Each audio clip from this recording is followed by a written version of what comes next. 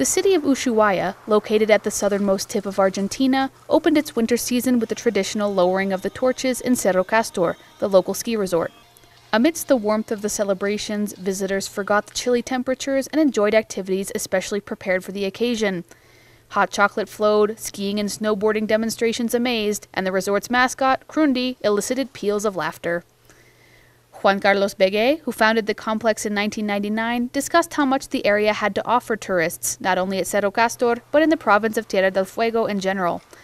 In addition to excellent skiing, the area is also known as the door to the Antarctic. Bueno, hoy es la apertura de la temporada, entonces generalmente la apertura de la temporada es una exhibición de un poco de esquí de la gente del club andino y del colegio y la tradicional bajada de antorcha. Cerro Castor offers visitors activities like skiing, dog sled racing, ice skating, and excursions to different places of interest in the area.